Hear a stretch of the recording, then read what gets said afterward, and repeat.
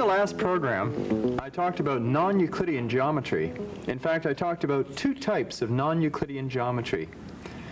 They were discovered by a Jesuit priest back in the 16th century who couldn't believe his own conclusions. And because he couldn't believe his own conclusions, he published a book in which he denounced all of the things which he had proved. And the title of the book was Euclid Vindicated from All Error. It wasn't until the 19th century that his conclusions were finally restored to the prominence that they deserve. He had, in fact, discovered two brand new types of geometry without even realizing it. I'm just going to briefly refer to these geometries and then tell you how there were hints way back in Renaissance times that these types of geometries were perfectly sensible. The two types of geometries that we're referring to, the first one is called hyperbolic geometry, and I have a drawing of it here in front of me. In hyperbolic geometry, we have actually two different parallels, one going to the right and one going to the left. And in between these two parallels, if you crisscross them, there are an infinite number of other lines which will never intersect the line at the bottom. These are called ultraparallels. When the monk, the Jesuit monk Zachary, saw this result, he concluded that it was absurd and refused to credit it. We now know that far from being absurd, this result is typical of many types of curved surfaces which have what is called negative curvature, meaning a saddle type of curvature. Now, the other type of geometry which Zachary discovered was called elliptic geometry. And again, he decided that this type of geometry was absurd because the conclusions that he drew were that if you took a line and a whole bunch of perpendiculars to that line, they would all converge to a single point. Once again, he concluded that this was absurd, and consequently he renounced it. We now know, of course, that this type of geometry is perfectly sensible if it's interpreted on a surface of positive curvature, such as a ball, or as a mathematician calls it, a sphere. There is, however, one problem which I must refer to, and that is the following problem. On a sphere, the shortest distance between 2 points is not a straight line as we normally understand it, but rather a great circle. This is a circle which has a center identical with the center of the sphere. There is a problem. If I take two great circles and intersect them, they do not intersect in a single point. Now, what's wrong with that?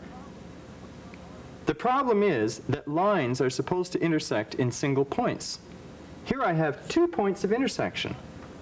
It was this obstacle that prevented Zachary and many other mathematicians from recognizing that this could be a legitimate type of geometry. But in the late 19th century, a mathematician named Riemann resolved this problem by pointing out that not only must we reinterpret the word line to mean a geodesic, or a great circle, which is the shortest distance between 2 points, but we also have to reinterpret the word point. Instead of talking about a point, we should talk about diameters of the sphere. Each diameter of the sphere has two opposite points. So if we reinterpret the word point to mean diameter, we can then say two lines intersect in a single point. Translation, two great circles intersect in a single diameter. And with this reinterpretation of the word line, and with this reinterpretation of the word point, all of the conclusions of Euclidean geometry are true. The only thing which is not true is having to do with parallel lines. There are no parallel lines in this geometry. This conclusion is less than 100 years old, and as we know, it has revolutionized physics.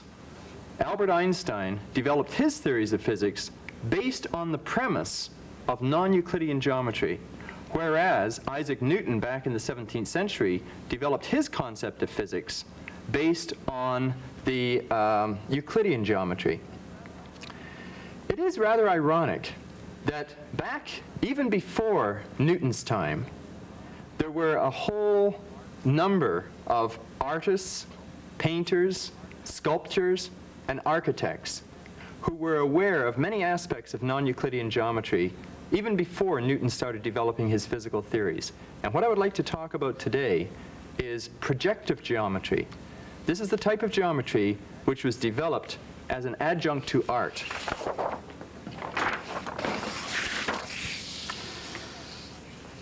You might ask the question, what is the most realistic way of drawing a cube?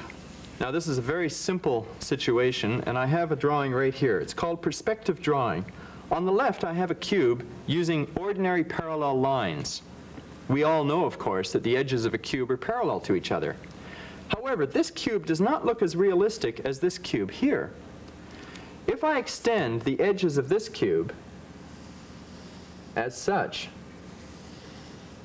they appear to meet at a point right there. This point is called the point of perspective, and it corresponds to a point on the horizon. In other words, if you were looking at the cube in an open field which was very flat and extended away to the horizon, it would seem to you as if the parallel lines meet at this point on the horizon. There are other points on the horizon. For example, if I take the diagonal of the top face of the cube and extend it, that should be parallel to the diagonal of the bottom face of the cube. Well, these two lines will also meet at the horizon. If I take two more diagonals, the diagonal of the top face going this way and the diagonal of the bottom face going this way, they will also meet at the horizon. And the horizon is now appears as a line. This is called the line at infinity. And artists who were interested in drawing things realistically had to consider the fact that parallel lines do meet. They meet at infinity. And this line at infinity plays an extremely important role in realistic drawing. This is a very famous print. Leonardo da Vinci was particularly interested in the concept of perspective. I don't know how well you can see these lines in this reproduction, but the roof has a number of wooden beams that are all running parallel to each other, and you can see, if you look closely, that they seem to be converging to infinity.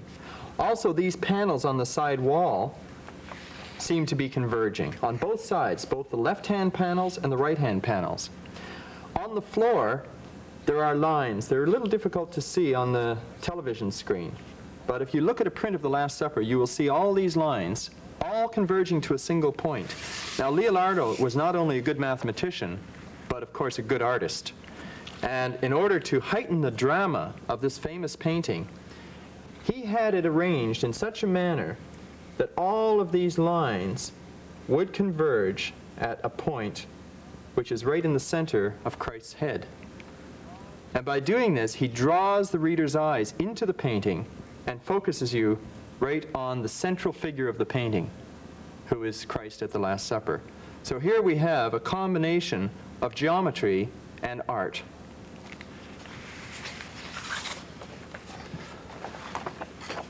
Now, you may wonder, when you have, for example, arches which are marching off towards infinity and seeming to converge, you may notice that the openings in the arches appear to get smaller and smaller and smaller as it goes off towards infinity. Question: how do you know how small to make it as you go along?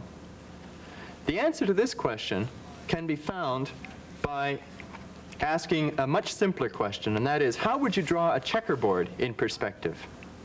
Not only do you want the columns of the checkerboard to meet at infinity, but you also want the diagonals to meet at infinity. So, if I start with the main diagonal of the checkerboard, this will tell me where the end of the checkerboard should be, right there. If I now take the next diagonal, since it's parallel to the main diagonal, it should meet at the same point at infinity, and that tells me where the next line of the checkerboard should be. Now if I join this diagonal to the same point at infinity, it tells me where the next line of the checkerboard should be, and so on.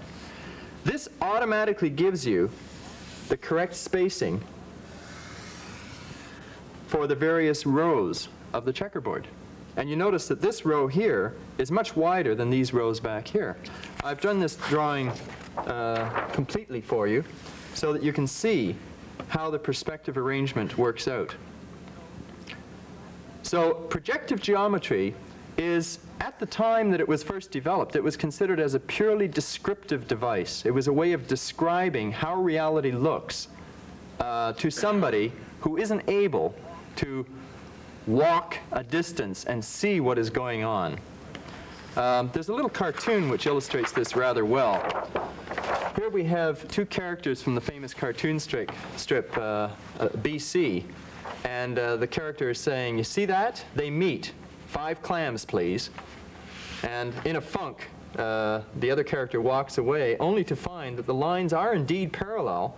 When he turns around and looks back, he discovers that they meet at the other end. This underscores the fact that projective geometry is a geometry in which you, the observer, are nailed in place. You're not allowed to move. You have to look at the universe as it appears to you. You can't walk off to the horizon and see if the lines never meet. You have to take what your eyes indicate to you. Here we have, of course, a very famous situation where the parallel sides of a road appear to meet at infinity. Now, this same principle applies many, many times. In astronomy, for example, you watch the skies and you see meteors coming down. In the fall, there are meteor swarms which approach the Earth. And from ancient times, they've observed that these meteors seem to originate in a certain part of the sky and radiate out from this part of the sky. And they used to think that the meteors came from outer space, way, way deep in outer space where the stars are. As a matter of fact, the meteors are not coming from a common point at all. They seem to be diverging because they're traveling along parallel lines. And to our point of view, they appear to be diverging from a common point. Here we have an illustration from an astronomy textbook. In the upper left-hand corner is a configuration known as the head of the dragon. Draco is one of the constellations. And as you look at the meteor swarms in September, you find that the meteors seem to come from the head of the dragon. But as a matter of fact, they are parallel. I would now like to give you a short introduction to some of the aspects of projective geometry that I find most fascinating. I'm going to take a slightly different point of view, and I'm going to talk about shadows. It turns out that projective geometry is really the geometry of shadows. What I've drawn here in a very simplistic way is a flashlight and a ball and the shadow of the ball. Now, the shadow of the ball is a beautiful curve known as an ellipse. And if you draw lines from the tip of the flashlight through the ball down to the ellipse, you can see that actually this beam of light forms a cone. So what you have is you have a cone of light which fits over that ball and casts an elliptical shadow. Here I have another picture in which I have the same ball, but I've moved the flashlight further down, so the flashlight is now even with the top of the ball. And if I now try and draw the same lines that I drew a minute ago, I find that the bottom beam of light is parallel to the plane on which the ball is sitting, and therefore the point of the ellipse which I had before moves off towards infinity. In other words, this shadow is really infinitely long. If I now drop this line down here, I get the tip of the curve, which is known as a parabola. Incidentally, you might be interested to know that the point of contact between the ball and its shadow is called the focus. Previously, where the ball touched the shadow, it's called the focus of the ellipse. In this case, where the ball touches the shadow, this is the focus of a parabola. If I continue to move the flashlight still lower and put the flashlight halfway down the ball, then I get still a different curve, which is known as a hyperbola. And in this case, the beam of light which goes through the top of the ball never meets the plane at all. In fact, if you wanted it to meet the plane, you'd have to extend it backwards, and then you'd have some kind of an imaginary shadow over here. Of course, we know that this doesn't really happen. But you would have a second piece if you insisted that every beam of light has got to have a shadow somewhere on that plane. The hyperbola is another very famous curve. These curves were actually studied hundreds of years before Christ by a mathematician named Apollonius. Apollonius considered Apollonius, incidentally, this was about 200 years before Christ. Apollonius followed Euclid. He studied at the same intellectual center that I discussed last time called Alexandria. And he considered the problem of taking a cone with two naps, as I've indicated there, and slicing that cone with a plane.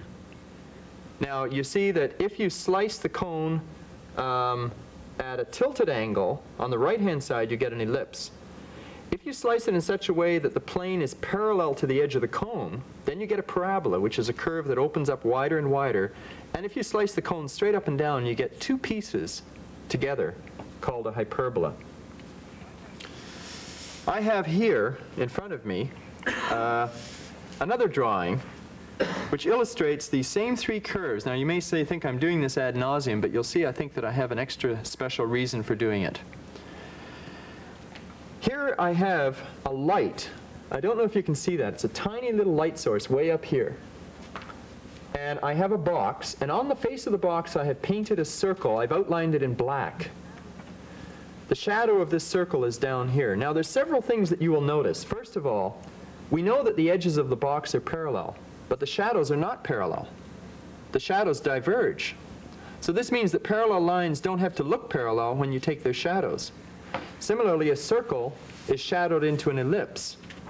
And these two lines, which form a kind of an inverted V, also form an inverted V on the ellipse. Move down to the second picture. In this case, I've moved the light source down so that I get a parabolic shadow. Now look at this. It's very interesting. The two lines which previously formed a V now become parallel. So this means that parallel lines can have shadows which are not parallel, and non-parallel lines can have shadows which are parallel. It means that parallelism is a rather meaningless concept. Parallelism doesn't make any sense. What's the point of saying two things are parallel? It's all a matter of appearance. It's all a matter of how you look at it. If I move down still further and get a hyperbolic shadow, you will now see why I like to cast the backward shadow. The backward shadow is to take into account, well, let's look at this V again. The shadow of the V now become diverging lines. If I want to find the point of intersection of those two diverging lines, I have to cast them backwards. And if I cast them backwards, then I come to this point down here. And I get a second part of the hyperbola. If I do not cast the shadow backwards, then I lose a great deal of information. One of the basic principles of mathematics is you do not want to lose information. You would like to have all of the information available. If I want to have all of the information available, I must realize that this circle is actually divided into two pieces. The top half must be shadowed backwards, and the bottom half is shadowed forwards.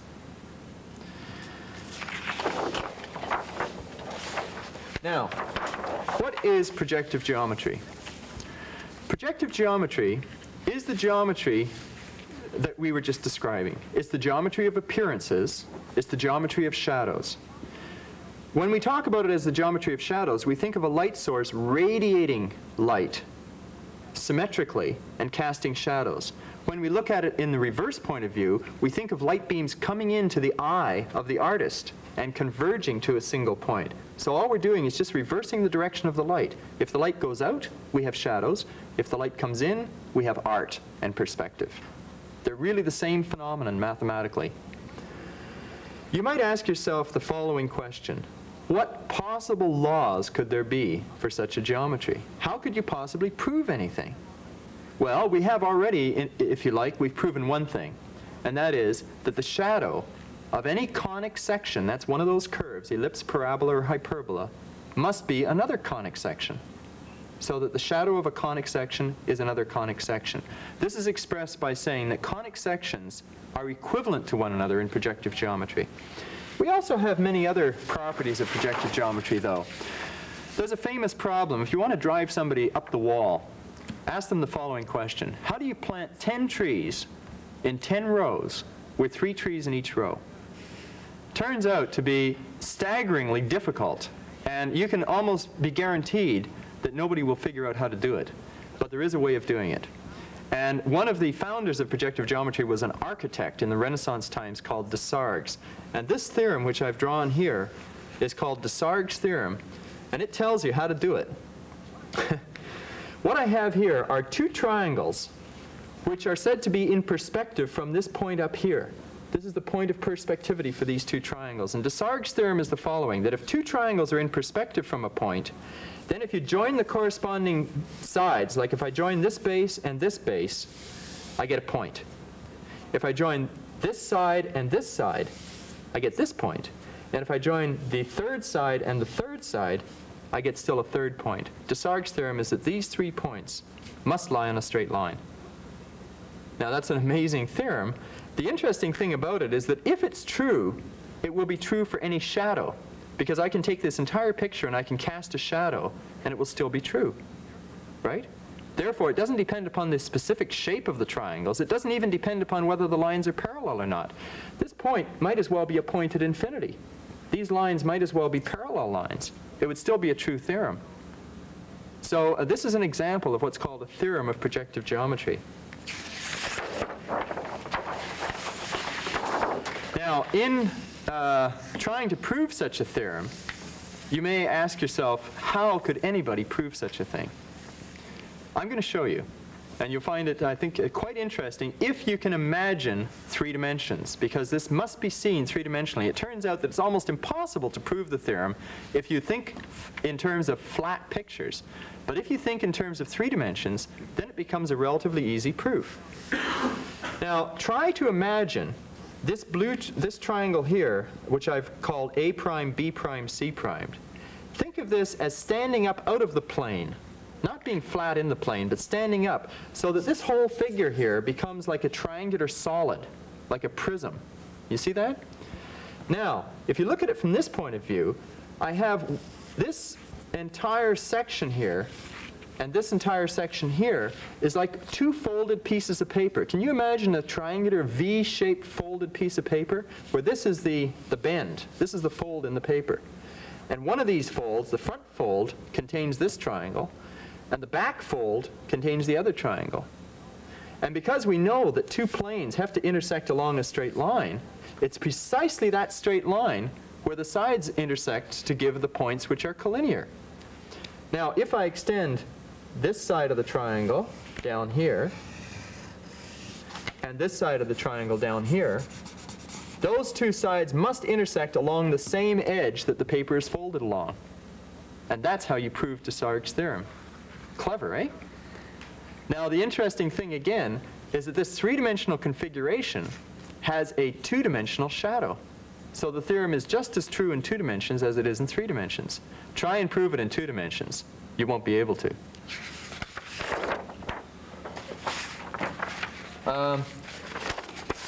There are other properties which are quite interesting. Now, I haven't got time to go through this, but this is a drawing which Apollonius did 200 years before Christ. It shows a cone, and it shows a slice which is an ellipse.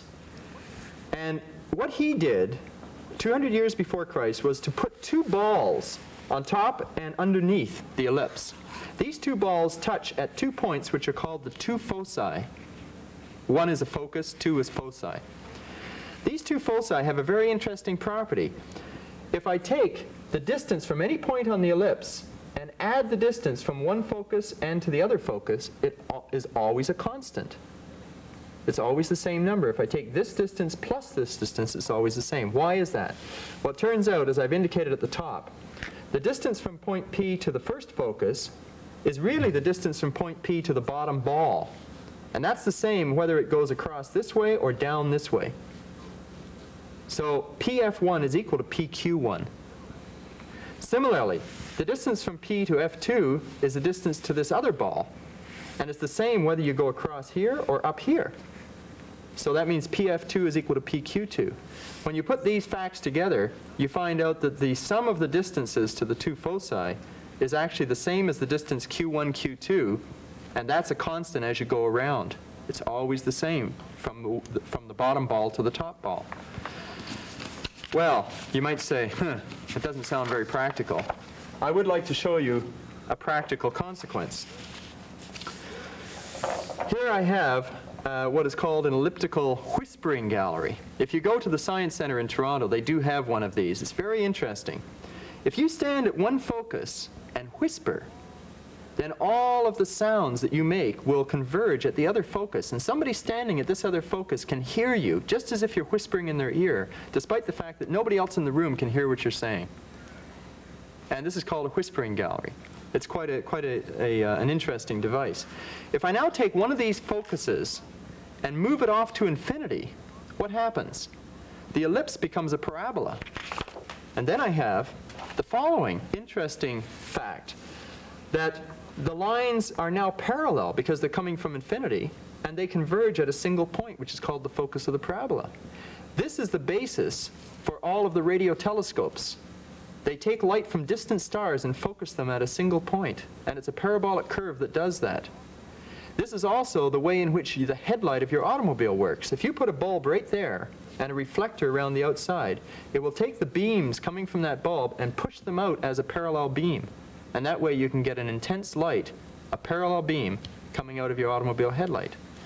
So as you can see, there are practical consequences to these projective geometry results. Now,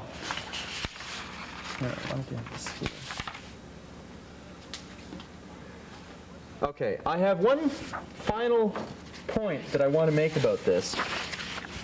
And then we'll have to wind it up because the program is winding down. It's a fascinating fact that projective geometry, as I've just described it, and I'm going to wait until the next program to explain how this happens. The projective geometry that I just described is the same as the elliptic non-Euclidean geometry that Zachary found back in the 16th century and which was not confirmed until the 19th century by Riemann. They are the same geometries identically. I am now going to sign off, and next program I'll explain what the connection is.